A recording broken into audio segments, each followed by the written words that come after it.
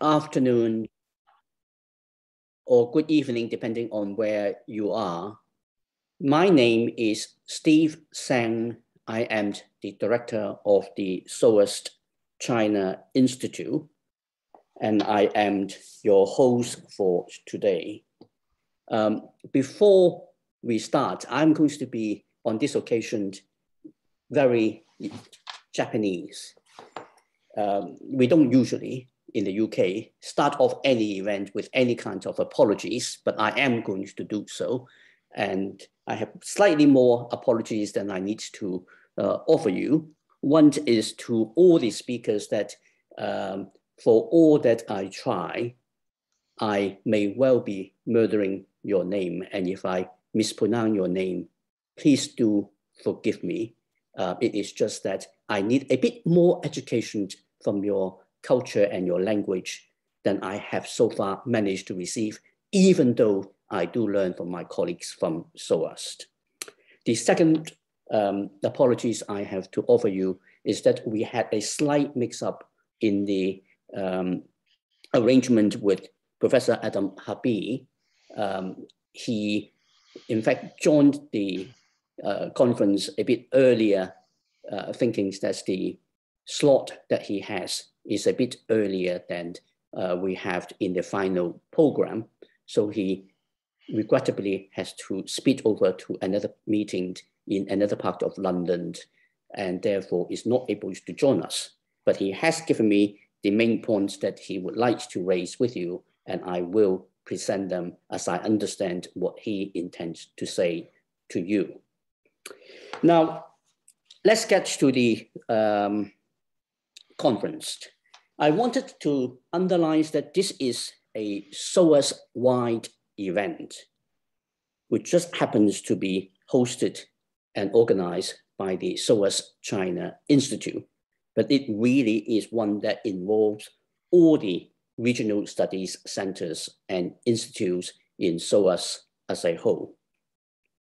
And the focus of today's discussions is not so much on China or how China deals with the world or how China approaches the world, but how the rest of the world sees China's efforts to reach out to them, both via hard power and via soft power. I think it really doesn't require anyone to say that China really does matter a whole lot to the world.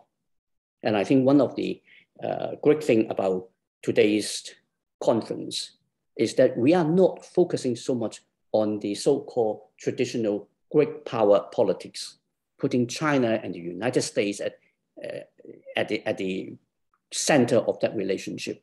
We are looking at the relationship China has with the many different parts of the world, which are actually just as important, but are not often given quite as much space and attention and recognition in that process. And they also happens to be regions, areas, or countries that SOAS study across its many regional institutes and centers. And this will be reflected very much in the range of speakers we have today. My original intention was to be a very clear format, that we have the morning session on hard power, on China's hard power, and or rather how the rest of the world respond to Chinese hard power, and the afternoon still with Chinese soft power. And also grouping countries or regions by their continents. Regrettably, I can't do either of them. Partly because of the time difference. I think we do need to allow for colleagues who are quite a lot ahead in time to be in the morning session rather than in the afternoon session, because it gets just very, very late for people in East Asia, for example, to join us in the afternoon. It kind of perhaps also reflects the reality on the ground. When we try to distinguish the impact of Chinese hard power and soft power, where does one end and where does the other start? If we focus on Chinese soft power, when does hard powers come in? When we focus entirely on hard power, does it not have a soft power elements to it? So perhaps the reality that we have to mix them up is not necessarily such a bad thing after all.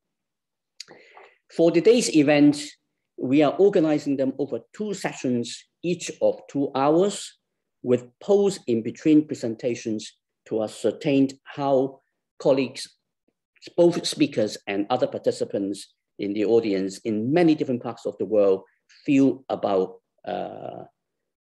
China and the views that have been articulated.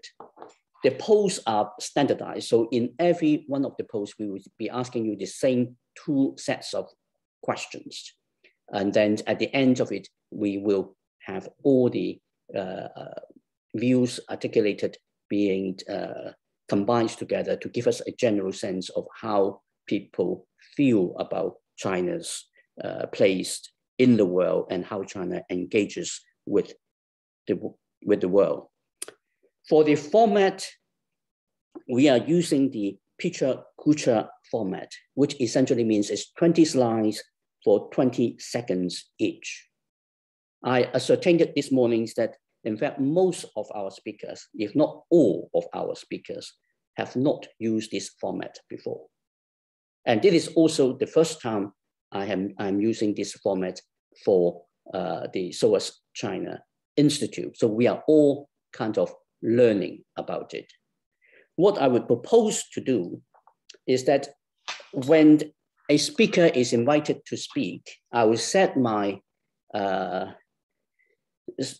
stopwatch up at exactly 6 minutes, 40 seconds. And at the end of it, there will be a doorbell tones to it. And that's, I think, a reminder to the speaker to wind up. And if by 7 minutes or so, that still has, or 7 and a bit, that still hasn't happened, I might well just jump in and advise a speaker colleague to do so. We have allowed a little bit of time for slight overrun, but we really don't have a lot of time for that. So I would very much appreciate if colleagues will agree to do so. It is the point when I am meant to hand over to the director of SOAS, Professor Adam Habib, for his introductory remarks. Now, Adam wanted to highlight that China is important, and its importance is for the whole world, that we all must therefore pay attention to China, or if we don't, we are just going to be affected by it. And the event also showcased the range of expertise that SOAS has and the SOAS global network has. And it shows how the different regional institutes and centers do work to get together. And in terms of how the different parts of the world perceive of China, whether we're looking at it from Africa, from the Middle East, or from the whole of Asia, from the West to the East, there are many different views being presented. And there are many different understandings of the rise of China. It doesn't mean the same thing to everybody. There are countries, regions that will find the rise of China a more positive factor, and some may find it as a positive factor, but nonetheless bringing in problems. Others may be a bit rather uncomfortable with it.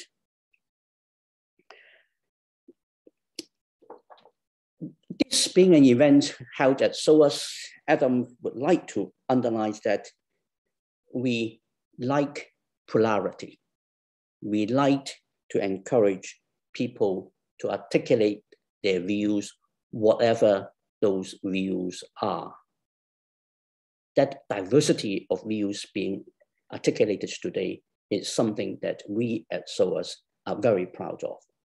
And here we are, Adam is not, I don't think, referring only to the range of views that will be articulated by you, the speakers, who come from many different parts of the world, but even amongst the colleagues at SOAS, or indeed, even amongst colleagues at SOAS who are engaged in the study of any single part of the regions that SOAS studies, be it China, Japan, Africa, or the Middle East, or South Asia, or anywhere. That's the expectation we have, is that we, colleagues at SOAS, have our different views. We articulate them, we debate them. And through that process, we expect to push the boundaries of knowledge and the boundary of understanding and the spirit of how this kind of open academic discourse can improve our understanding with each other. And I think these are the main points that Professor Habib would particularly like to articulate. And next, I will be moving forward to introduce our first speaker.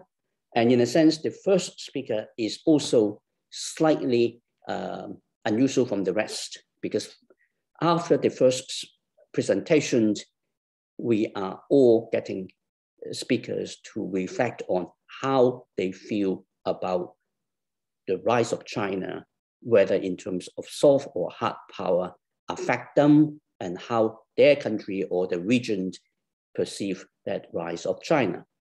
But to set the scene, I am delighted to have a very distinguished colleague, Professor Jing Wang, who is now based in Beijing. He is a Chinese American and at the Beijing Language and Culture University at the moment, to give us the opening remarks outlining the Chinese perspective of it, so that we have a view, a very well-informed and authoritative view of how the Chinese government approaches the rest of the world, and set us off in a good framework for us to respond by articulating how we, in different parts of the world, sees China. With that, I will hand over to you, Jing, and when you start speaking, I will then put my timer on for 6 minutes, 40 seconds. Over to you, Professor Huang. Thank you. I guess I got something screwed up. I want to share a screen of my presentation, the PowerPoint, but I don't know I got this one. Did you see my, or I got something going here? Okay, I will pause the timer. Aki or Lisa, are you able to help with the PowerPoint presentation? No, it doesn't matter because I can just talk. It's a very simple point I want to make it. With it or without it, I can do it. Let me try again. I think I want to share this one. Now, did you see it? Oh, yes, we are seeing your PPT. If you put it on slideshow, then I will resume the timer. Okay. My first point, thank you very much for inviting me to this very timely, important event. And since I'm asking by Steve to present this from China's perspective, let me try to do it briefly. First, from China's perspective, I think that China's rise has to be peaceful because there are two fundamental differences between China and the previous rise in power, like United Kingdom, Germany, France, so on. First fundamental difference is China does not have, even to this date, does not have a global reach military capability. And second is that China so far does not challenge the existing international system as the previous rise in power did. Instead, China has tried very hard to integrate itself through reform and opening up policies to integrate itself into existing international system. So because of that, China's peace has to be peaceful and has been peaceful indeed, because this is the only way China can rise up given these two conditions.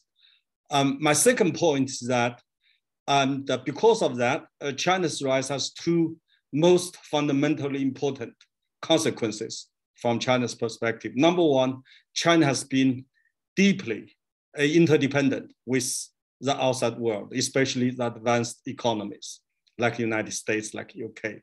And second, China has become the #1 trading power way before it has become #1 economy or #1 power. That's why it is in China's interests to have a peaceful and a prosperous world, because if unstable or chaotic or economically, a bad world is not in China's interests. But China has a fundamental dilemma. It is a very difficult one. That is, as China getting bigger and bigger, now it's the #2 in world, the China's political system is incompatible with the mainstream of the international system China has tried to become part of it, has been part of it. This incompatibility of China's political system and the political mainstream of the international system or international order has become an essential source of China's problem with the outside world, especially with the developed countries like the United States. Now the problem here is that China realized this dilemma. So China's solution, and China offered a solution to the United States and outside world, that is, let's have a peaceful coexistence. You make your living your way and I make my living my way. Let's peacefully coexist. But this solution offered by China cannot be or can hardly be accepted by the established world, especially the United States, because like we said, the way of life matters. Different political systems reflect a totally different way of life. We all know that for a human being, a forever dilemma is that our unlimited desire and demand versus our always limited resources. So the political system is really the way we distribute these limited resources available to us. So that's why it matters. And as China becomes more and more confident or even assertive from outside world's point of view, it tends, the outside world sees China, tends to become a revisionist power rather than status quo power. This is especially serious challenge to the United States because this international order is a foundation where the US hegemon or US primacy is based on. That's why it has to, try to, if not contend, at least to outcompete China, as President Biden has said. And now here is my final point. We have the US-China competition right now, but the most formidable challenges for both the United States and China and other major powers included, this most formidable challenges come from within, from their own country, rather than from the other side. As a result, the US-China competition is just a facade. Beneath this is a race between the two countries or two powers to see who gets its own house in order first. The uncertainty of internal politics, both in China and in the United States, makes it very difficult, if not entirely impossible, for the two countries to make any meaningful compromise in the future that we can see, a foreseeable future. So that my last point here is for everybody to consider that. That's why it is very important, imperative to manage the US-China competition. That is God's will. The good news is that both topmost leaders, President Biden and President Xi, has seen this. They repeatedly emphasize that we need to manage this relationship so that the competition will not get into unintended conflict. But the problem is that neither leaders can afford to appear soft. Neither leaders has to be very strong, at least appears to be very strong for the consumption of home audience. Like Robert Putnam said, in this two-level game, if we don't have any compromise internally, we cannot have the so-called winning set to make any meaningful compromise. So my conclusion to this is that we're going to see this go on for a long while, largely because, essentially because both China and the United States has a very uncertain political situation at home. Thank you very much.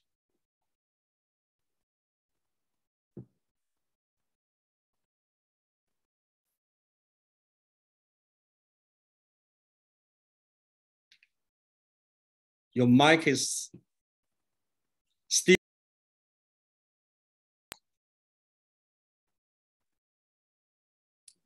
So, thank you. So I do apologize. I had my mic mute. I was simply saying that Professor Wang, you have set up an amazingly good record, not only in presenting a very complex subject in a very succinct way, and done it within the picture time frame of 6 minutes 40 seconds, which is really wonderful ways to set us up for the rest of the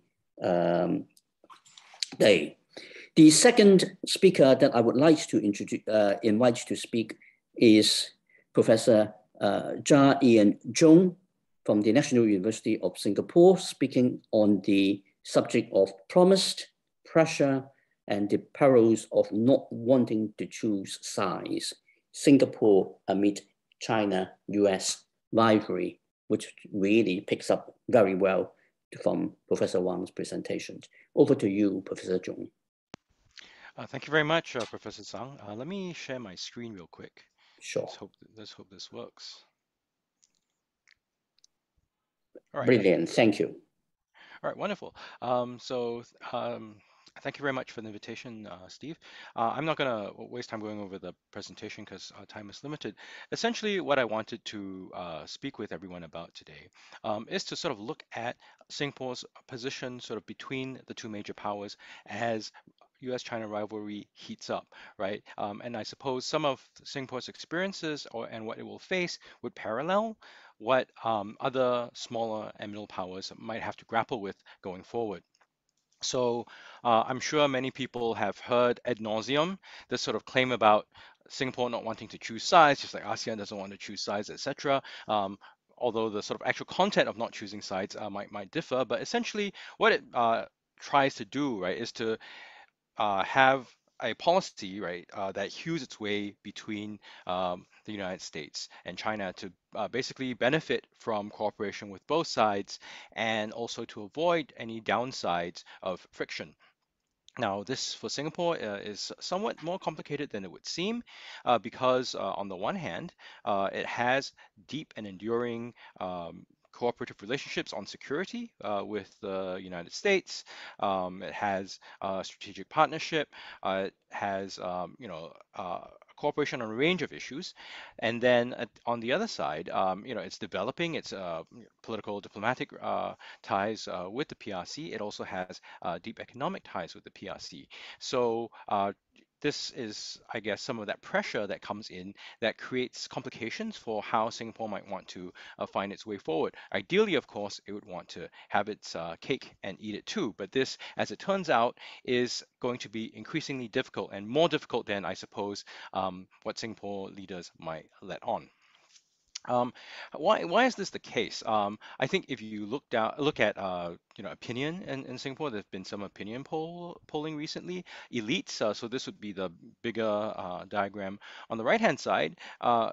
This would be a survey of elites done by the Institute of Southeast Asian Studies. Generally, are far more skeptical of the PRC and far more reassured, right, by the United States. However, when you look at public polling, this is the diagram on the left-hand side. This is done by Pew. You find that the public, in general, has much more favorable views of the PRC and less so of the United States, although this is somewhat colored by the experience of the US under Donald Trump. But at any rate, you can see how opinion is split. This split, I suppose, is quite representative of how the economic relationship is working out, because I suppose for most people in Singapore, this is what they see the most. I mean, a lot of the talk, right, is on how trade with the U.S., but this is merchandise trade, mind you, is outstripping Singapore's trade with the United States. So this is the sort of bilateral relationship. However, if you sort of broaden out and look at Singapore's other major trading relationships, you'll find that its trade with its neighbors, ASEAN, this is the yellow line, China continues to be the orange line. outstrips its bilateral trade with China, and it's got a number of other major trading partners as well. So in this sense, China seems to be increasingly important, at least on merchandise trade. But there are other sort of considerations, other relationships that Singapore at least needs to think about economically. Now, if we sort of go through, you find that even when you look at the sort of bilateral relationship, the trading partnership with China, it's important, but it is not as overwhelming as sometimes painted, right? And things get even more complex if you look at services, trade and services. The scale is different, but Singapore essentially has far greater trade and services with the Europe and the United States. So on the chart on the left-hand side, you see this is the export of Singapore services. The export to Europe far outstrips, right, exports to the United States and China. If you look at the import of services, this is the chart on the right-hand side. Import services from the US, the blue line, is far greater than China, which is the orange line. So the trade story is quite complex, right? And if you then sort of look at the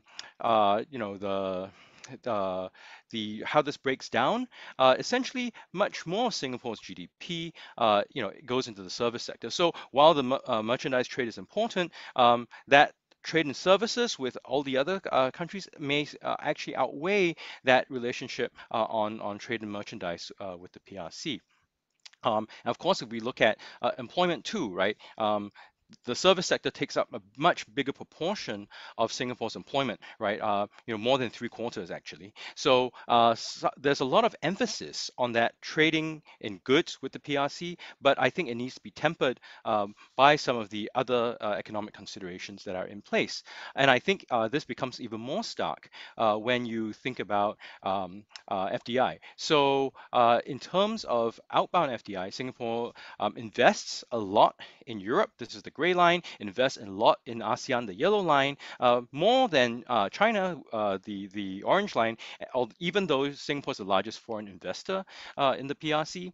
If you look at inbound FDI, though, Europe is far, far more important than China. The US, even Japan, right, has a greater weight than China. So Singapore is sort of buffeted by these sort of different kinds of forces, these sort of different kinds of incentives that play out, right, in terms of how employment works, in terms of how the economy works. So this is the stock in FDI. It's bilateral. We don't have Europe completely, but it gives you a sense of what those graphs had shown you. And of the sort of kinds of FDI stock, right? Finance and insurance is clearly much bigger in Singapore, as you would expect, right? So I think when we look at the economic relationship, the discussion is very much dominated by trade in goods, but it's far more complex than we would imagine.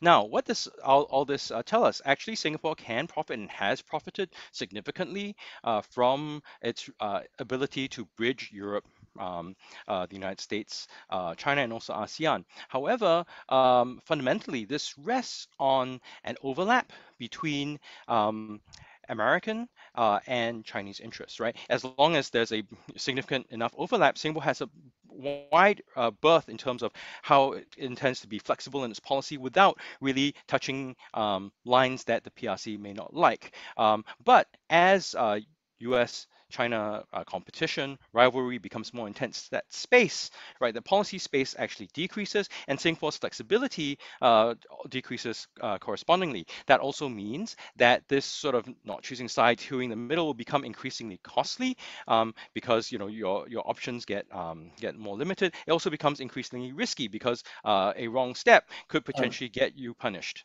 by one Ian, side or the please other. wind Right. up. Okay, so that we might see with the sort of punishment with the detention of Singapore's armored vehicles. So I think when we talk about choices for Singapore, it's actually it's not really about choosing between the US and China. It's about developing options for itself to enhance its autonomy in order for it to be able to sort of develop a stable set of relationships, to have a stable environment around it, and to have its autonomy. And that, I think, is the sort of key consideration that Singapore should bear in mind. And it's not so much US or China, although that's going to be very difficult as Singapore goes through its own leadership transition and can't really make a decision right now. And also the sort of pressures from diaspora nationalism that seems to be coming out from China. That further complicates Singapore's domestic scene and also its ability to navigate this increasingly fraught space. All right, let me end there. I'd be happy to take your questions later. Thank you very much. Well, thank you very much indeed, Professor Zhong, for these amazing presentations. The next speaker also comes from Singapore, from the other leading university in Singapore, the Nanyang Technological University, and he is Professor Ho. Thank you very much, Professor Wen. You have one slide's time worth to spare, exactly 20 seconds, for which I tip my hat off to you. Now, we have reached the point of 3 presentations and our first poll. Lisa, if you could post the 2 questions for polling, please. And we have, I think, 5 minutes for the poll. So if you could give your answers to them and give us a sense of the initial responses you have for the 2 questions. It will get easier because you will be asked the same questions. Please try to respond on the basis of what you have heard from the presentations so far, rather than simply on how you feel about them. And at the moment, we have 100% believing that the Chinese government itself is a force for good.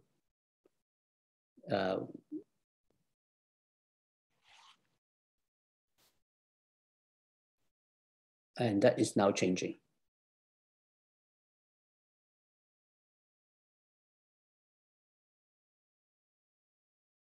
Oh, sorry, that's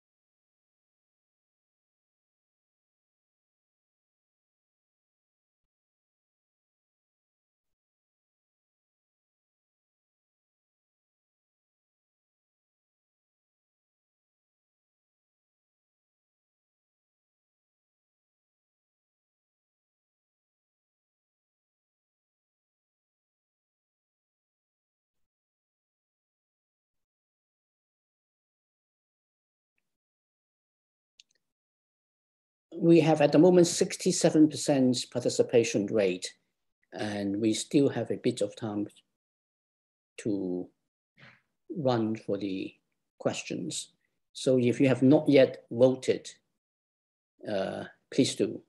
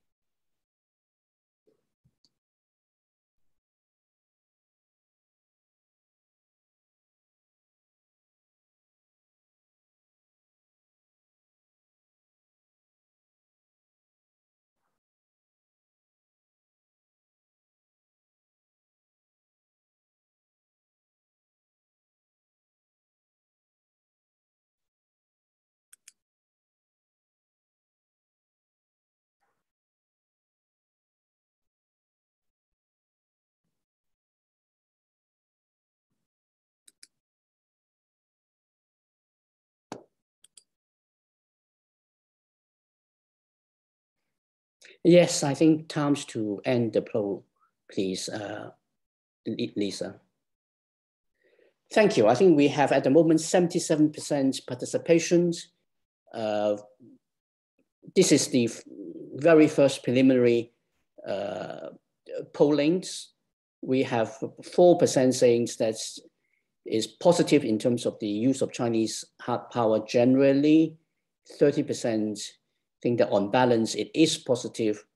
19% on balance not so positive, and 13% no, is not that not positive, and 33% thinks that it's actually too complex. For the soft power side of it, we have 3% seeing it as very positive, 21% as positive, 21% as on balance not so positive, 27% not positive, and 28% too complicated to be put into pigeonhole at this stage. So let's just at the moment register that, and then we will come back to see where we are with where we are. I just noticed that there are some people raising some questions. Now, the issue is that in the format we are using, we don't necessarily will have times to deal with Q&As. We are mostly relying on the pollings to get a sense of how people respond. But if we do have any time left at the end of the morning session, then I would be happy to field one or two of those questions that are in the Q&A box. Let's now resume the presentation to our next speaker, who comes from Thailand, and that is Professor Vasana Wangshuravat. Sorry, I do apologize for not getting the wrong name right, from Chulalongkorn University, talking about the Thai Guosheng in the Milk Tea Alliance, or in other words, the province of Thailand in the Milk Tea Alliance. Province of Thailand is not her words, it is my translation of it. If it is not correct, she will no doubt correct that for me. When your slides are up, Vasana, I will start the clock. Over to you. Thank you very much. And yes, that's a perfect translation. Here are my slides.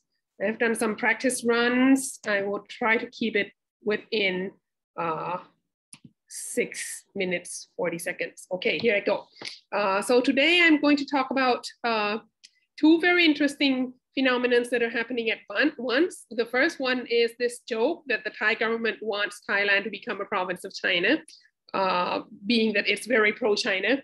And the second one is that Thailand is seemingly involved in this seemingly anti-Chinese movement known as the Milk Tea Alliance. So how does that work? This is a colonial map of Southeast Asia. You might have heard the myth that Thailand is the only country in Southeast Asia not to be colonized during the colonial period. Well, I think it is a myth, because from what I'll be talking about today, you will see that Thailand is actually the only country in Southeast Asia seemingly to still be in the colonial period. Why do I say that? I say that because the ruling class of Thailand, mainly the monarchy and the military, are very good at manipulating external superpowers in supporting its position, its dominating position in domestic politics. And it did so by forming a very strong alliance with the British Empire all through the colonial period. There was an attempt to end this with the 1932 revolution, which ended the absolute monarchy regime, but this government kind of did not work out because they entered the Second World War on the side of the Japanese, and when the Japanese were defeated, that was the end of this regime as well. So after the Second World War, the sort of right-wing royalist faction returned to the forefront of politics because they claimed to support the Allied powers, who were in fact the former imperialist powers in Southeast Asia, the British, the French, the Americans. And so they were able to return to power. And through the Cold War, the royalist right wing then switched from the British Empire to align themselves with the US throughout the Cold War, and Thailand became known as the US's largest aircraft carrier in the Vietnam War. And through the Cold War, all demands for democratization was branded as communist insurgents, including the student movements in the 1970s. This changed when the US changed its mind, and Nixon said that he was going to pull out of Vietnam and shook hands with Mao. And you have the right-wing royalist Prime Minister Kukrit Pramod following suit and shaking hands with Mao in 1975, establishing formal diplomatic relations. And from then on, you see a very clear shift of the royalist ruling class towards the PRC from the post-Cold War period onwards. Image here is on the left is the first publication of Princess Sirinthorn's travel memoirs to China, which she has published 13. This one is the first one published in 1981. And after that, she traveled to China very frequently. And the picture on the right is an image of her receiving the Friendship Medal from President Xi Jinping in 2019.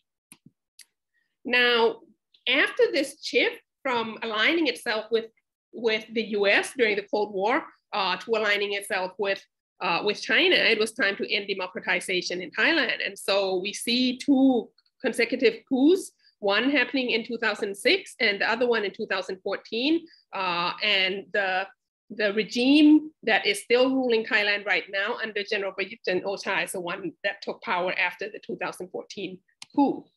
And then since then, we have seen Thailand become more and more under the influence of the People's Republic of China, at least the government is. This is a painting of a graffiti artist known as Headed Stencil, which came out in 2020. Very strong message here. We see increasing PRC influence in the Greater Mekong sub-region in the water management of the Mekong. And on the right here is a poster of the 2016 film, Operation Mekong, which is actually based on a true story of the Chinese hijacking the investigation and the prosecution of a crime which occurred in the Mekong River between Thailand and Laos. So I really see this as a case of 21st century extraterritoriality on the side of China. We also see a rift happening within the ASEAN countries, with many of the mainland ASEAN countries, Thailand included, trying not to get involved in the South China Sea disputes and appearing to lean closer towards China than towards its ASEAN neighbors. And 2016 is very interesting. The first secretary of the Ministry of Finance of Thailand suggested that maybe Thailand should try to achieve economic development by becoming the Siamese Flea. The Siamese Flea is going to tag on regional superpowers like China and India and achieve economic takeoff, right? So you can see this expectation to rely on China very clearly. And then in 2019, you have the anti-extradition law movement in Hong Kong, which kind of like took over almost the entire year. And this was a very important inspiration for the youth movement, the student movement, demanding for democracy in Thailand, which happened throughout 2020. 2020 was also the year, in the first year of the COVID-19 lockdown. And we see the Thai government insisting on using Sinovac as the main vaccine in Thailand, despite overwhelming public outcry for mRNA vaccines. And this also made people, the general public, kind of view the Thai government as trying too hard to please the Chinese government. April 2020, you have this outbreak of Twitter war when a Boys Love star made the comment that Hong Kong and Taiwan is are countries, and this sparked a Twitter war between Chinese and Thai netizens, which resulted in the rise of this movement known as the Milk Tea Alliance, where pro-democracy activists in Thailand, Taiwan, and Hong Kong come together online and view China as sort of a major obstacle for democratization in the region. And you start seeing Milk Tea Alliance flags, Hong Kong and Taiwan flags in pro-democracy demonstrations in Thailand. And 2021, you have the coup in Myanmar, and so pro-democracy movements in Myanmar come into full force as well. And it's very clear that people in Thailand see the government as leaning towards supporting Myanmar. And this is a graffiti that showed up in Bangkok recently of General Prayut and Min Aung Hlaing. And so in 2021, we end with Myanmar being included in this idea of the Milk Tea Alliance. So this is generally how we get to this point of explaining the weird situation with Thailand being very pro-China on one side and at the same time being very against China on the other side. Okay, thank you very much. Well, thank you very much, Vasana, Professor Wangshurawat. Amazing presentation there, very thought-provoking. Let me now move on to invite the next speaker, who is Professor Junyi Lee from the University of Nottingham. And Junyi has lived in Taiwan and knows Taiwan like the back of her hand. And her subject is Panda or Dragon, Viewing the Rise of China from Taiwan. When your slides are up, I will start the clock. Thank you, Steve. Let me try to share. Is it sharing now? Not yet. Yes, it is. It is. Good. Thank you, Steve. I practice, but I'm not very good at this, but I try. So thank you very much. I would like to talk from the viewing of Chinese rise from Taiwan, either is panda or dragon. So in 2008, China sent 2 pandas to Taipei Zoo. Their names are Tuan Tuan and Yuan Yuan. The meaning of the Tuan Yuan in Chinese translation, the meaning would be reunion. That would be very much seen as pretty much of the Chinese government's hope that Taiwan will be reunited to the mainland. And be aware that 2008, that was also Ma Ying-jeou government was elected the first time. So along with the panda diplomacy as China sent to Taiwan, and China and Taiwan started to negotiate with the Economic Cooperation Framework Agreement, ECFA, in 2010. But actually, the ECFA negotiation rose a lot of the controversies and doubt whether that was a negotiation between China and Taiwan or just between the CCP and KMT. The student movement in 2014, Sunflower Movement, actually was a very big backfire of the young Taiwanese students expressed the discontent of they would call secret negotiation between the KMT government and the Chinese government without to gain the legislative yuan's approval. So the Sunflower Movement was the first actually very significant backfire from the Taiwanese society to against this ECFA negotiation. However, actually, along with the mass government, we also see a lot of, because wanting to get more of the cross-strait understanding. So actually a lot of the mainland tourists also came to Taiwan after 2010, 2012. Actually, mainland tourists brought a lot of the revenue to this little island, Taiwan. Many of the mainland tourists deem Taiwan as a treasure island, so very popular destination for the mainland tourists. Would say that apart from the money that mainland tourists brought into Taiwan, actually the Taiwanese society felt some of the mainland tourist attitudes were not that friendly.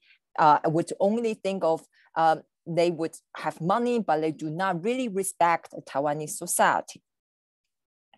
So apart from the societies not really seeing the moving closer to China is a good thing from Taiwan. Ma and Xi met in Singapore in late 2015. By then, Ma, of course, was seeing the end of his presidency, and the meeting with President Xi was trying to secure the KMT to again another presidential election, not of himself, but the KMT. He wished KMT to be in the government, and more, Ma's wish is to secure the cross-strait stability. Unfortunately, Ma's wish actually was falling because the President Tsai Ing-wen from the Democratic Progressive Party won over in 2016. And as more of the majority in the society, so you could see that Taiwanese society, since Ma's government wanted to move closer to the Chinese, actually society felt the opposite and expressed in President Tsai's election.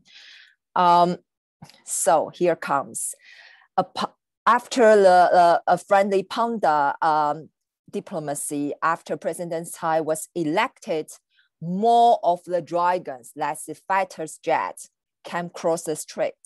I wouldn't say that fighter jet didn't visit Taiwan before, but I would say they visit Taiwan more often and more regularly after the DPP came into the government. So dragons started to stretching their wings often and actively.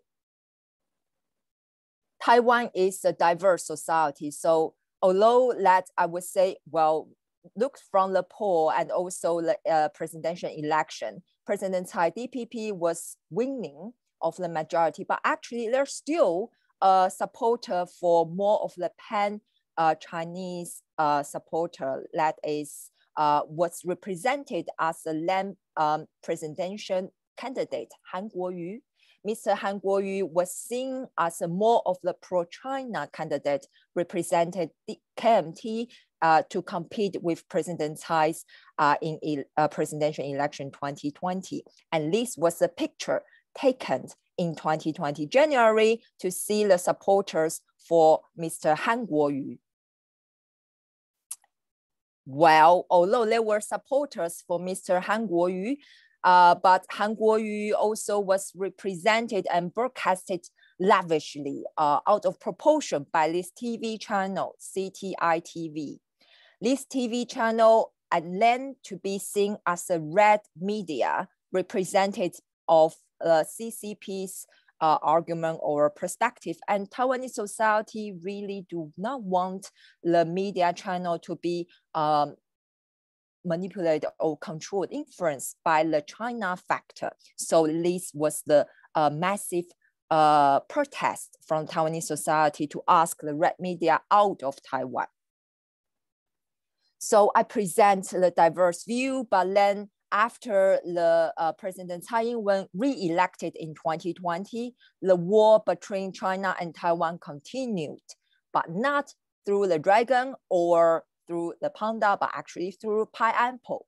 So this year, 2021 March, China used economic statecraft in a sense to boycott Taiwanese fruit, pineapple, to import to China. Actually, that was caused a lot of Taiwanese society's anxiety and anger, but also Taiwanese friends like American and Japan started to say that we will import Taiwan's pineapple. So don't worry, Taiwan, your pineapple will be consumed by us, not by the Chinese. Having said so, Taiwan also has a very powerful, if you like, I would use the word shielding weapon, that is a semiconductor, TSMC. Actually is a provider of the global semiconductor value chain and still is a leading. And this is important for China to think and for the world to think of Taiwan. Taiwan also suffered from the COVID a lot, and actually very different from Thailand's experience, that Taiwanese government would accept any vaccine, but not the Chinese. So Taiwan received all the donated vaccines from American, as you can see, from Japan, but not the Chinese vaccine. So lastly, overall, what I want to say is Taiwan just does not want to be confused with the People's Republic of China. And this is seen as a new version of Taiwan passport, which we still have the official country name, Republic of China, if you see in the circle, but Taiwan has been a lot bigger. I've been really compressed with my presentation and apologize, there are a lot of loopholes, but if you would wish, we have the online magazine of Taiwan Study Program. So a lot to be said on these short blogs and welcome you to follow. Thank you. Well, thank you very much, Junyi, Professor Lee, for this wonderful presentation. And let's now move on to the next presentation before we have a second round of polling. And the next speaker comes from Tehran in Iran, and that is Professor Mohsen Soriatinia. And he is coming from the Shahid Bahiti University. And the subject is Iran and the rise of China. Over to you, Mohsen.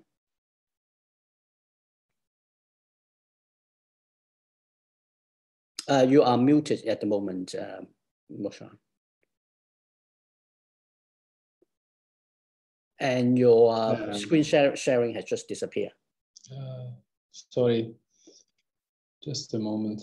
Don't worry, we won't start until you are actually all up and running. Is it shared now? Yes. Okay. Or if you could put on the slideshow. It's on the slideshow. Yeah. Exactly. Yeah. Yeah. Perfect. Thank you so much for inviting me. My pleasure to talk to you and share with you my assessment on Iran and the rise of China, or how a regional and revisionist power and close partner of China see the rise of the new great power in world politics. I would like to say my assessment in three aspects of the rise of China: Iran approach to rising political China, Iran and the rise of China as an economic power that is the core of the relationship between the two countries, and Iran's attitude and cooperation with China in military affairs. The political aspect of the relationship between the two countries, Iran sees the rise of China as a strategic opportunity because it can redistribute power and ideology in international system in favor of revisionist country like Iran. And for this reason, Iran's side signed first comprehensive strategic partnership after the Islamic Revolution with China. And in this agreement, China said that support Iran development plan. It means that a strategic partnership is a big program or big plan for the future of the relationship between the two countries. And the new agreement between the two countries is Iran full membership in the Shanghai Cooperation Organization after 15 years. And it shows the changing Chinese attitude toward Iran and toward Iran permanent membership in the organization. Beyond the political aspect, in my assessment, the rise of China as an economic power is much more important and useful for Iran because 30% of Iranian foreign trade is with China. Iran is under the United States sanction for last 10 years. And sanction have had dual effect on the relationship between the two sides. On the one hand, severely restricted trade ties. On the other hand, reinforced the Chinese position as top trade partner of Iran in recent years, particularly after the Trump administration imposed sanctions. And China is the only country that continue to importing oil from Iran after the United States withdrew from the JCPOA. And the Iranians sees the Chinese continue to import oil as a Chinese commitment to the nuclear deal and the Chinese commitment to the strategic partnership. Another aspect of economic ties between the two countries is Belt and Road Initiative. Iran sees Belt and Road Initiative as a strategic opportunity to revive its historical position as a bridge between East and the West. And there are important commonality between Iranian and Chinese vision of infrastructure connectivity. And the two main projects are Tehran-Mashhad Railway that started by the Chinese companies in 2015 or 2016 after the nuclear deal. This corridor is part of the China, Central Asia, West Asia corridor. And the second important project is Tehran-Isfahan high-speed railway that is under construction by the Chinese companies.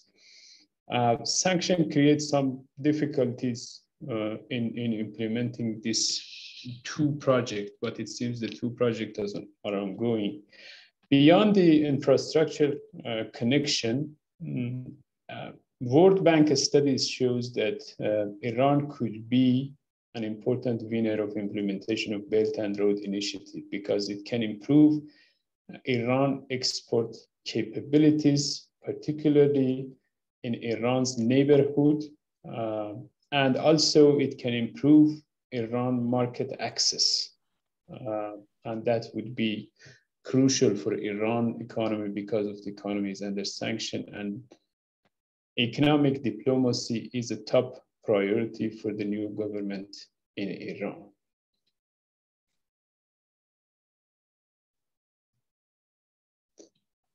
In my assessment, economic cooperation is at the core of a strategic partnership agreement between Iran and China, as the first agreement that's signed between Iran and a foreign country after Islamic Revolution. In this document, the two countries agreed to work on more than 50 projects, but asymmetric economic ties between the two sides or growing asymmetry in economic ties trigger a heated debate within Iranian society on two dependency to China and the nature of win-win cooperation between the two countries. China as a military power is on the sideline of debates and the engagement of Iran with the country, mainly because of the Chinese cautious policy in the Middle East and balanced policy in the Middle East, and also Iranian, also sanctions that imposed against Iran in the last 10 years.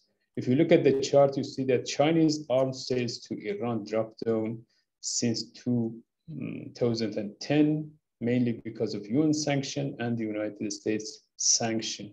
Seems to me that the two countries, the military cooperation is on the sideline of the two countries' cooperation. Let me conclude that Iran as a revisionist power sees the rise of China as a strategic opportunity. I mean, Iranian elite believe that China is a strategic opportunity. And trade is at the core of the relationship between the two countries and would remain at the core of the relationship between the two countries. And the United States reimposed sanctions on Iran on the one hand, and also intensifying the United States and China rivalry, it seems to me create more and more room for cooperation between Iran and China. Let me conclude that in the for coming years or for coming decade, China would remain on the top of the Iranian strategic radar, and it would remain on the core of Iranian foreign policy priorities. Let me stop here. Thank you so much. Thank you very much, Mushan, for this really enlightening presentation. I think the point you make about the economic power being at the center of the Iranian-China relationship is really important one that we need to take account of. Let us now move on to our second poll. I'm aware that most of the three previous presentations were on really primarily on the hard power of China, but let's also see what you think about the soft power side of it. But you want to focus on the hard power, that's okay too. Can we have the polls up, please? Thank you.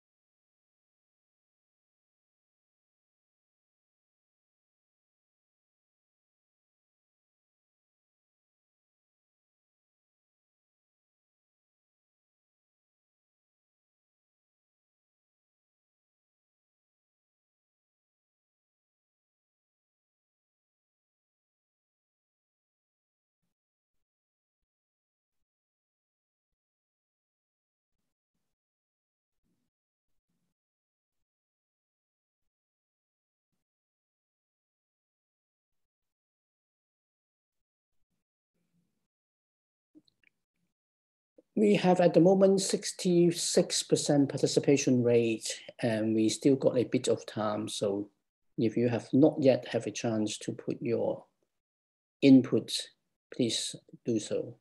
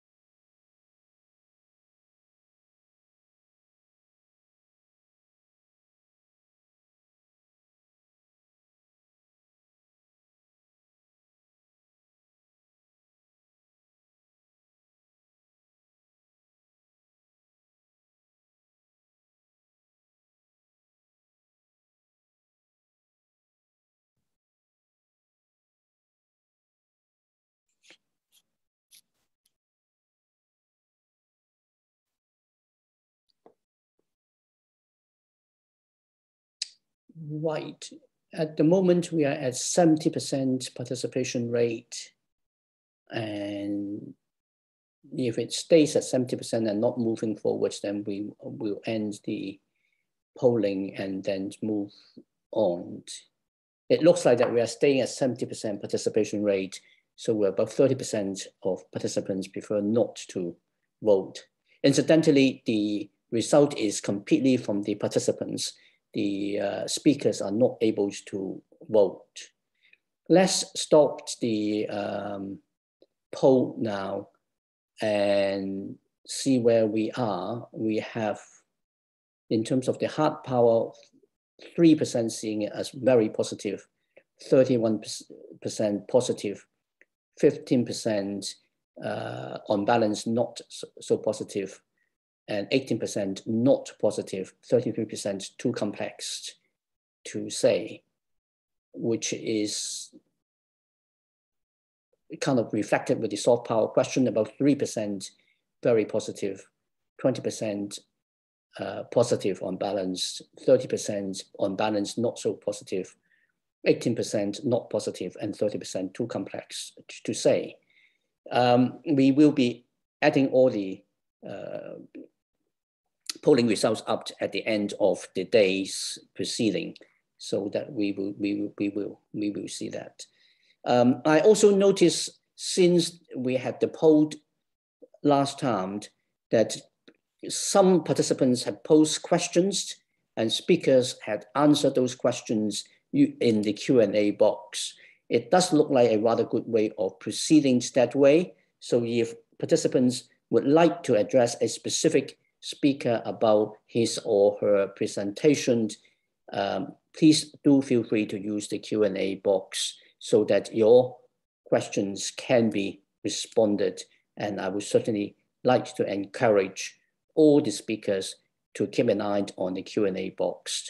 And if there were questions that were directed directly to you, and if you could answer that in the Q&A box, that would be very helpful indeed. Thank you.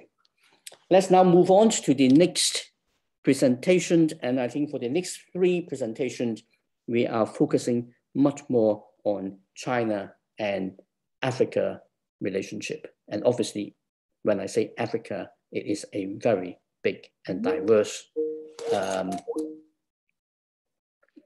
continents that we need to recognize that in full.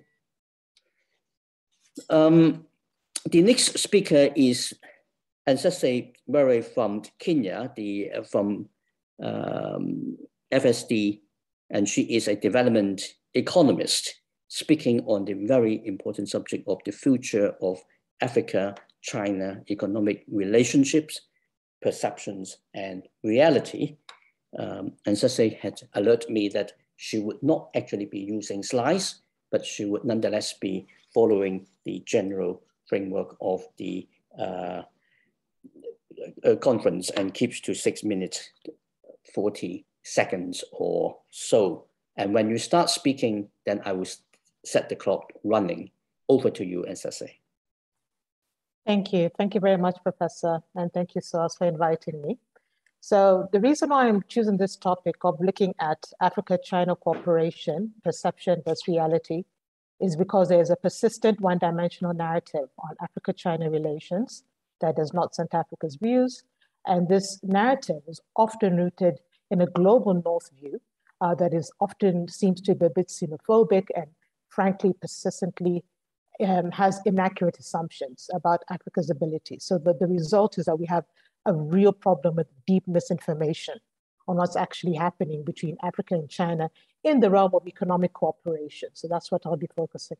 So the first perception that I see persistently is that Africa is a passive actor that is acted on by China.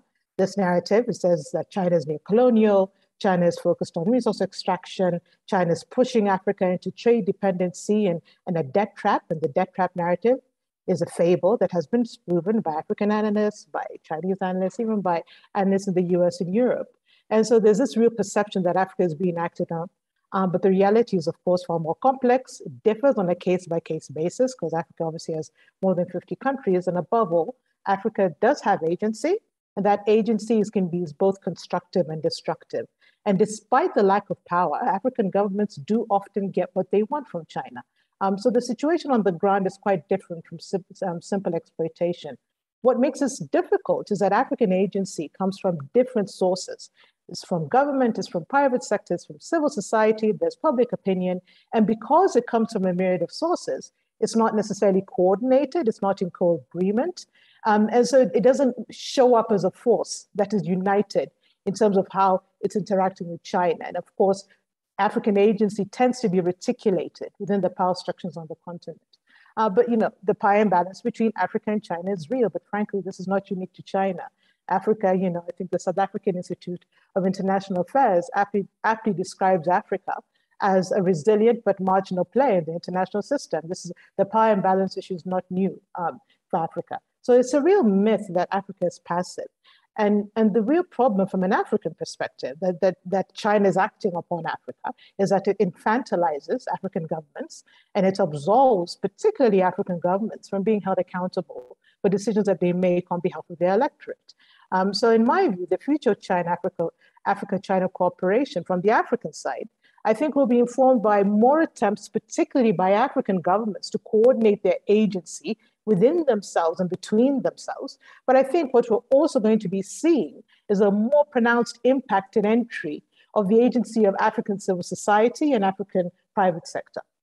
The second perception I'd like to deal with is that, as other speakers have talked about, is that Africa has to choose between the US and China in this great power rivalry.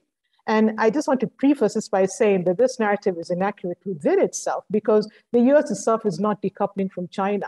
I think despite all the political rhetoric, the official Chinese data shows that the bilateral trade between the two countries surged this year. China's shares of exports to the US is rising. And in fact, you know, when Oxford Economics actually interviewed US manufacturers, they found no evidence that manufacturers are prepared to retreat from China. And that is just not going to happen. That said, there are specific areas where decoupling pressure is very, very deep, such as in the technology sphere. But again, it's not as though that's going to happen with all US tech companies. So the question that Africa asks is that why are we being forced or being asked to choose when the US itself is not decoupling? And I think you have to remember that from an African perspective, the last time the real Cold War happened, not too long ago, it was at a terrible cost to Africa. We became the location of proxy wars, and it caused severe underdevelopment of the continent, and it did not allow Africa to center our priorities. And so to be completely unfair, I think to expect Africa to choose once again, and frankly also, it's not a pragmatic reality, as I've said before. From an African perspective, the capabilities that the United States brings are quite distinct to what China brings to the continent. They're often complementary. Africa values both, we see both, so there's really no incentive from an African perspective to choose. And I think as was seen in the Forum of China-Africa Cooperation that just ended, and this has been the tone throughout, Africa operates in a multilateral world. Africa welcomes all countries to engage with the continent. And in the future, what I think we'll be seeing is a deepening engagement between Africa and China, particularly in the private sector. And the impetus for multilateralism in Africa will only deepen as the interest from other parts of the world, particularly the global south, is really beginning to get very strong. You know, countries such as India, Brazil, Turkey, a lot of Arab states having a lot of interest in Africa. So from an African view, multilateralism, I think, is the way forward and not really about choice. And the third perception that I'll deal with is a very new perception that China is pulling away from Africa. Some recent data from the China-Africa Research Initiative at Johns Hopkins indicates that Chinese loans to Africa public sector and African governments has been declining, and that this trend will likely continue. And that the narrative there is that China sees Africa as too risky, too costly. There are concerns about Africa's debt sustainability, and that, you know, Africa now has too many civil conflicts, too many coups. The reality is that China is pulling back massively from lending and development finance globally, in Asia and Latin America, not Africa, and it seems to be informed by a myriad of issues: structural policy shifts in China itself, interest in consolidating and absorbing investments made in the past, focusing its own resources more domestically, and also China seems to be interested in lending through multilateral bodies rather than bilaterally. And so in my view, the pullback of lending from African governments should not be conflated with a pullback of investment from the African private sector and the African economy in general. Frankly, I think it's tactical for China to pull back from a very 20-year period of very deep, capital-intensive, infrastructure-led lending to the continent.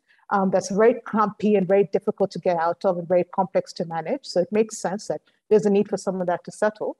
And I think it's interesting that as China is pulling back from infrastructure, we're seeing B3W in the US, and we're seeing the Europeans now come in with these massive plans to spend in infrastructure. So I think what we're seeing, rather than a pullback from Africa, we're seeing a pivot of China's really trying to focus on private sector engagement in Africa.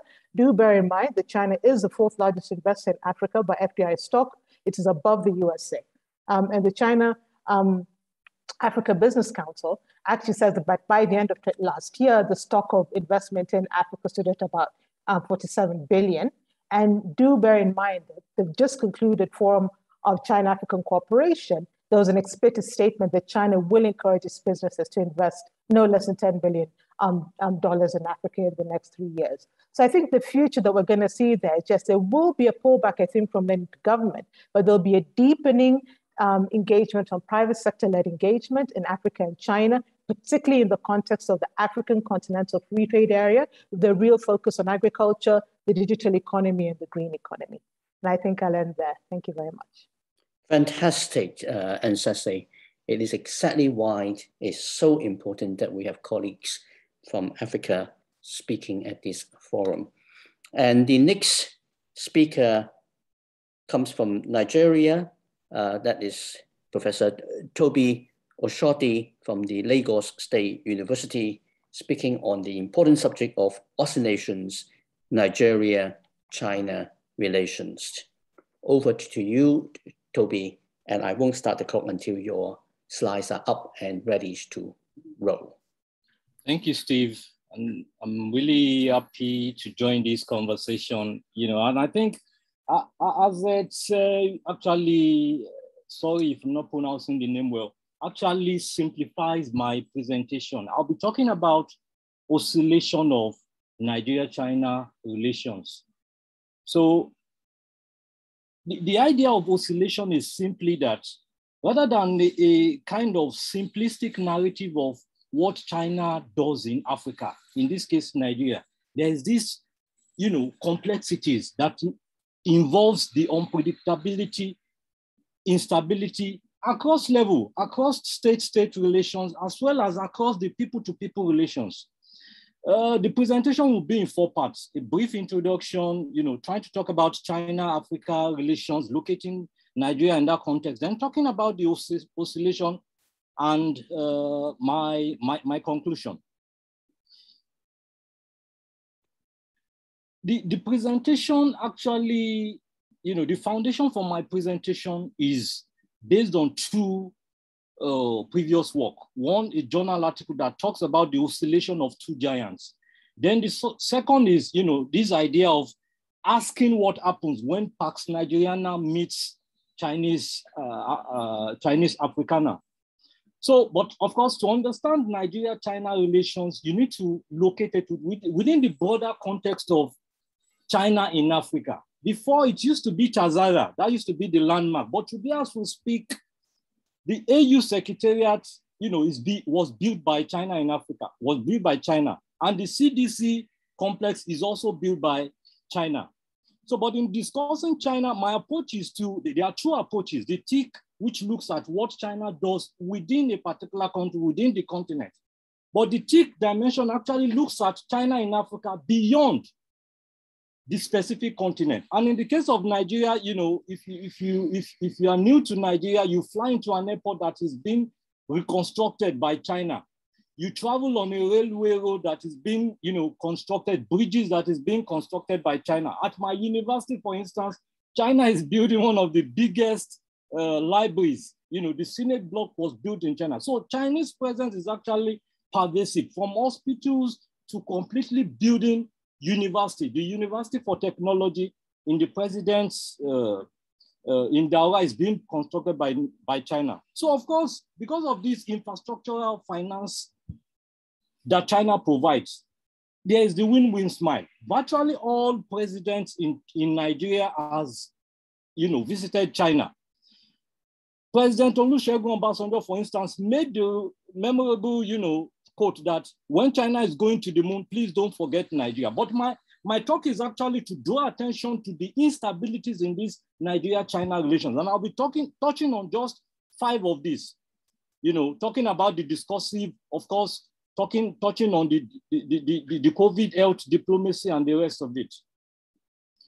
As we speak today, Nigeria had a civil war between 1967 and 1960, between the secessionist Biafra forces and the federal forces, led by Emeka Ojukwu. But officially, the elite position has been to actually silence that from their own narrative. President Olusegun Obasanjo, for instance, referred to that as a rumor. But if you go and do a content analysis of the newspapers that were published within that period, you see even military officers talking about this Chinese influence. Then again, coming to the oscillation within the Chinese COVID diplomacy. April last year was, probably not episodic, but epochal reality in Africa-China relations, where Africans were reportedly maltreated in Guangzhou. But in Nigeria, it was a major newspaper, it was really in the news, to the extent that a recent comparative analysis that I tried to do, trying to look at the Ghanaian newspaper that actually reported more of that episode and just opposing it with the Nigerian, demonstrates that, you had more Nigerian newspapers reporting it. But to the question of oscillation, at some point, the Nigerian government, the political elite, explained it as a failure of public communication, poor communication. But with pressure from non-state actors, as well as a few, lawmakers, the elites backtracked and they became more critical. Then another example of this oscillation that I talked about happened in, under President Olusegun Obasanjo from the same political party. His predecessor, President Obasanjo introduced this oil for infrastructure, but his predecessor changed it within months of getting into power. Then, of course, another instance of that oscillation is in terms of how the Nigerian legislature engages with China. The APC is the ruling party in Nigeria, the All People's Congress. But of course, the lawmakers are also one of the most critical of China in terms of whether there is going to be a debt burden or debt trap and the rest of it. Let me quickly go to Taiwan. Nigeria recognizes the one China policy. But of course, in spite of that recognition, it also understands that it's trading with China. In fact, in the First Republic, at least 4 years, for 4 years, Taiwan bought more oil, which is Nigeria's main stake, from Nigeria than China. So even when 2017, Nigeria had the foreign affairs minister for China visited Nigeria. Nigeria was forced to push Taiwan out of Abuja, but not out of Nigeria. So my conclusion is mainly that in understanding Nigeria-China relations, we need to understand, locate it within that dynamism, not in terms of its static nature. And I've only talked about 5 of these episodes. There are several other episodes. Thank you, and I will hope to get questions after this presentation. Thank you. Wow. Thank you very much, Toby. That is amazing. And you time it bang on the dot as well, which is also a significant achievement. Important subjects that we need to remember. And let's now move on to our last speaker for the morning from the home team at SOAS, from Professor Carlos Oya, speaking on China's contributions to efforts towards economic transformation or structural changes in sub-Saharan Africa. I can see that your slides are up, Carlos. So over to you when you start, then I will switch the clock on. Thank you very much. Can you hear me well? Yes? Perfect. Thank you. So thank you very much for inviting me to this panel. It's absolutely fascinating and I've enjoyed every minute of it. And it's also a pleasure to follow the previous 2 speakers who have basically presented a number of key ideas with which I very much agree. So it's good to see that there is quite substantial coherence and congruence between these different views. I'm just going to focus on one aspect of the relationship between China and African countries. I mean, I try to avoid this general reference to Africa because there's so much variation in this respect.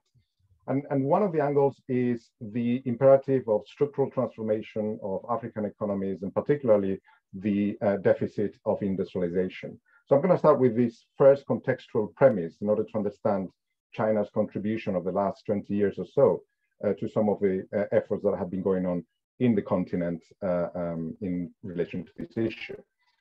So there is a historical deficit of structural change through industrialization in much of the continent. And this is despite the post-colonial aspirations, which were manifested in the 1960s and 70s with substantial efforts to kick off industrialization, but which very quickly moved onto a period of neglect and liberalization-driven deindustrialization.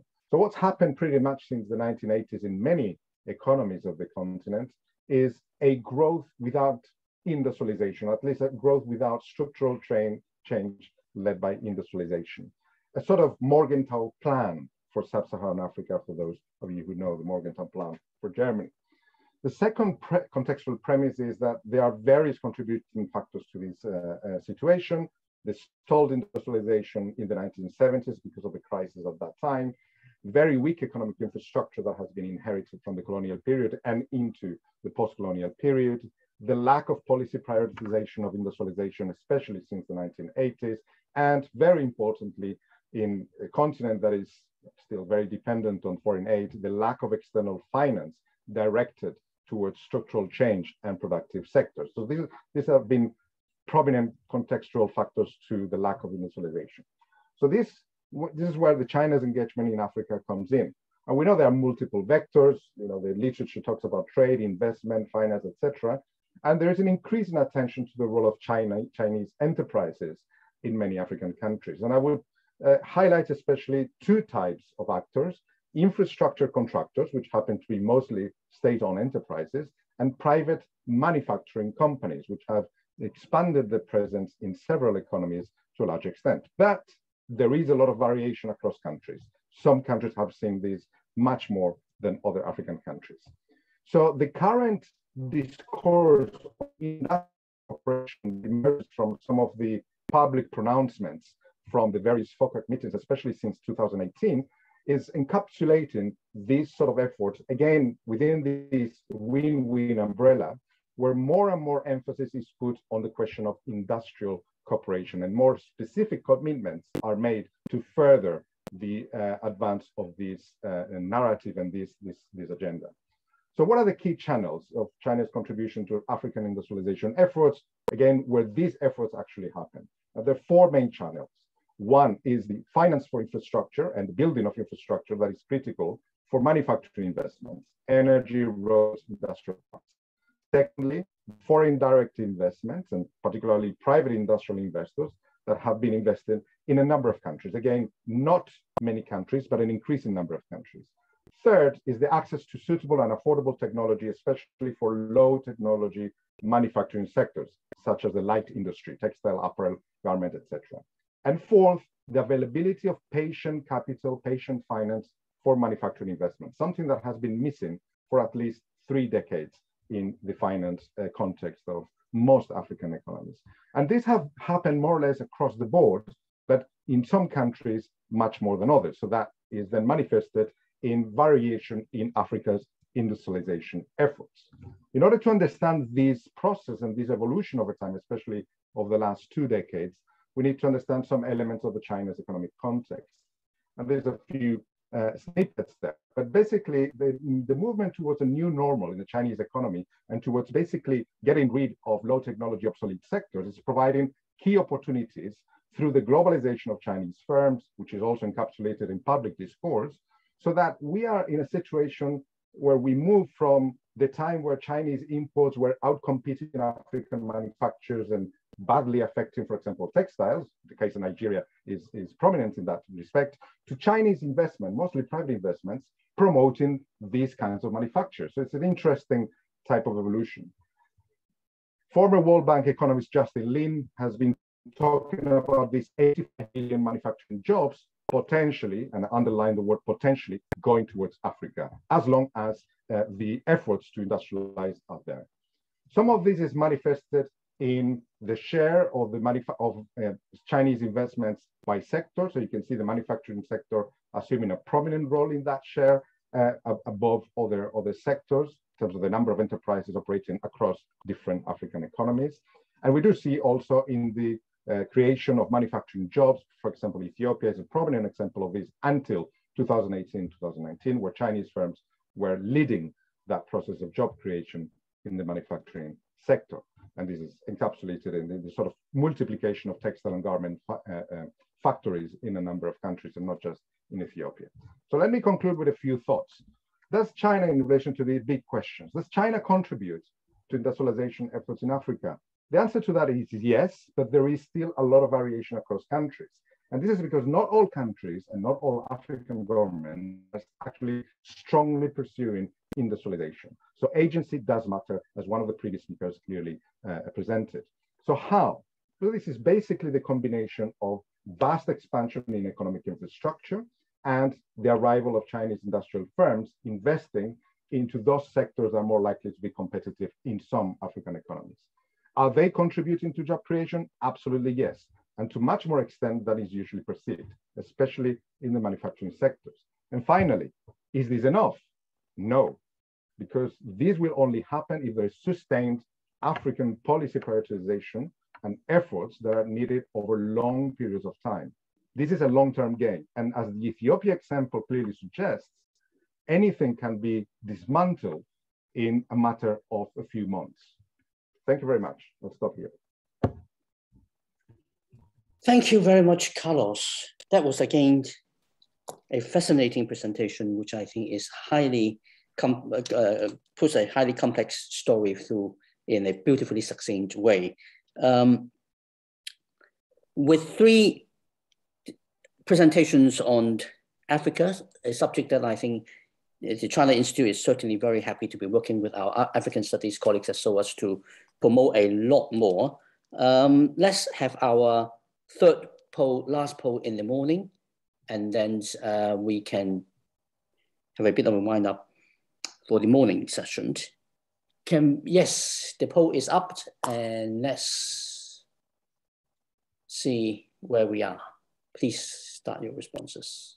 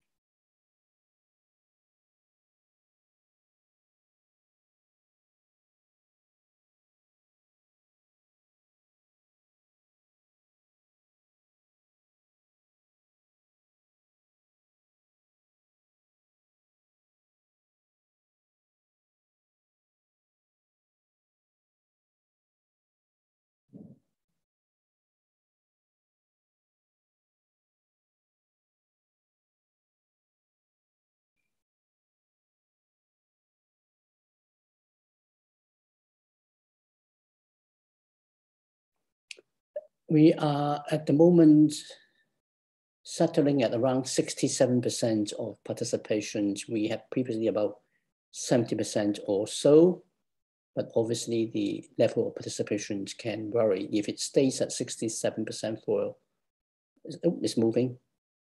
Thank you.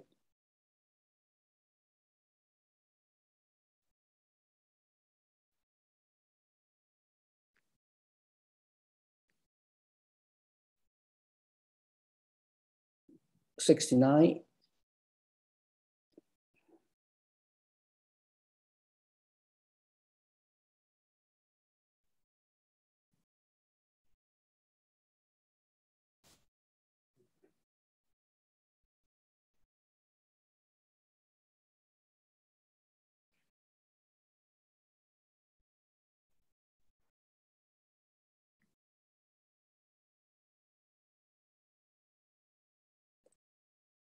Okay, it looks like that we are having 70% participation rate as we did in the last poll.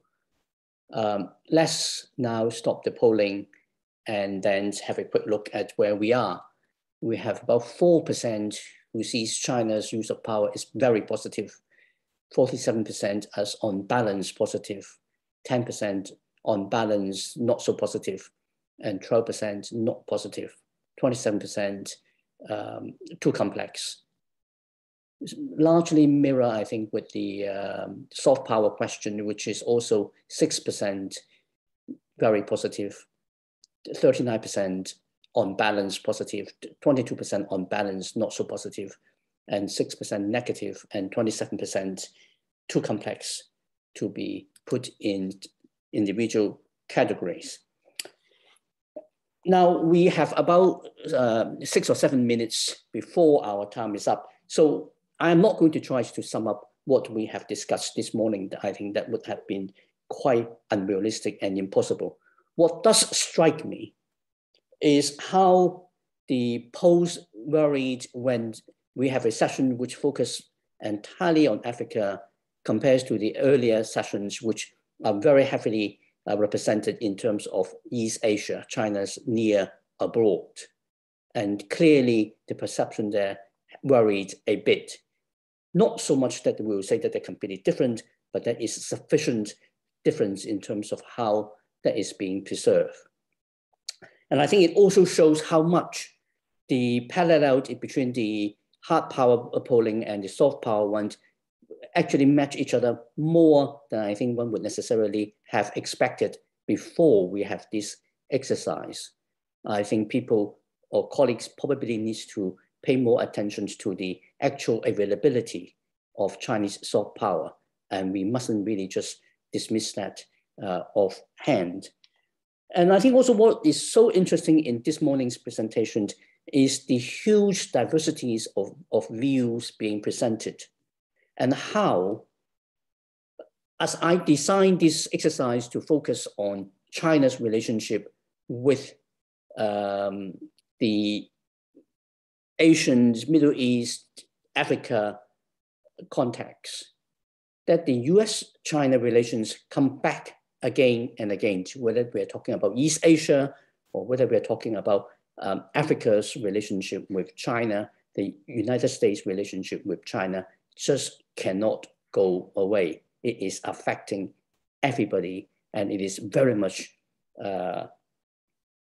noticed and taken into account by everybody there as well.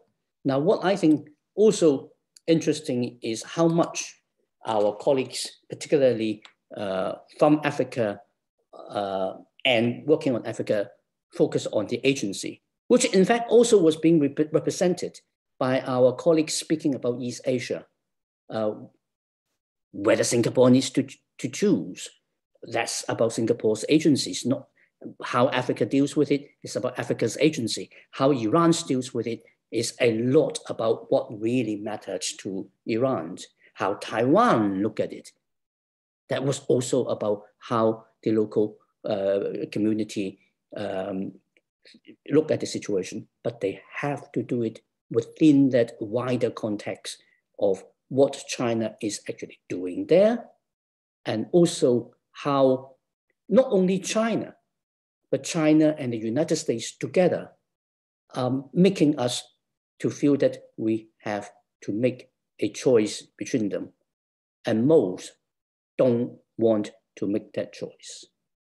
I think what the case of Thailand was also very illuminating was how that local agency also came out in terms of, in Thailand's case, it seems to be a more strong negative response to the extension of Chinese influence in Thailand, another part, an important part of the NEA board. When Rosanna was making that presentation, I keep wondering how we would look, how this session would have looked if we have included colleagues who are based in other parts of Southeast Asia. I mean, particularly, say, for example, Cambodia, and how that would have presented a slightly different picture, and how Indonesia will look at that relationship, how Malaysia would have looked at that relationship, and how the changing relationship between the Philippines and China would have been reflected. So I think this has been an amazingly useful exercise that we have this morning. Surprise, surprise, for this morning session, we have filled a rather small number of contingents from the SOAS team. We will have more SOAS colleagues in the afternoon session. It just happens to be the way how we were organizing it. There was no particular design to that. But what it does show is the wider SOAS network has brought in so much important views that if this had been a SOAS China Institute operation rather than a SOAS operation run by the SCI for all the regional centers and institutes, we wouldn't have that diversity of views. And it's important that we work on that and make the most of that. Well, with this, let me thank all of you, the speakers as well as participants, for a really stimulating morning session. The afternoon session will start at 1:30, which is about 1 hour and a minute from now. Please remember that you will need to use the afternoon session link to join the meeting. You will not be able to join this meeting using the morning link that you had used this morning. And the reason that we have to do so is for the quality of the recording for others. So thank you very much. I hope to see most of you back in the afternoon. And I wish you, for those of us in the lunchtime in Europe, wish you a lovely lunchtime. For others, enjoy the break. See you soon.